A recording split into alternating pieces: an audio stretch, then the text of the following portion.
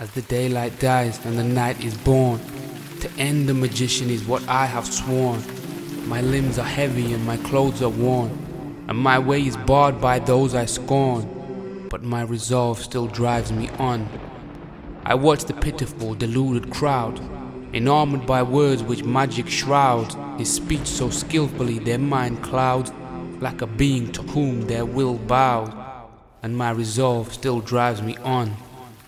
I make my way to find a place, a position from which I exact my case.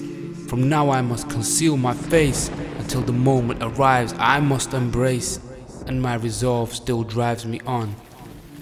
He sits with the people in comfortable ease, as more of a friend than an arrogant chief. He smiles at each person and gives them their due. I wonder, is this display pretense or true? And my resolve still drives me on. I listen as a person speaks to him. He faces the man and attends to him. His words are soft and precisely spoken, as the spirit inside of me is awoken, and my resolve begins to stir.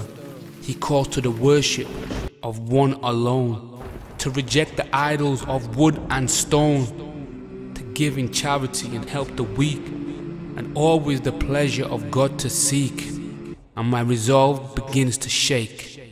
My mind commands to shut his words out. This is the book of which there's no doubt. My heart responds and leaps with wonder.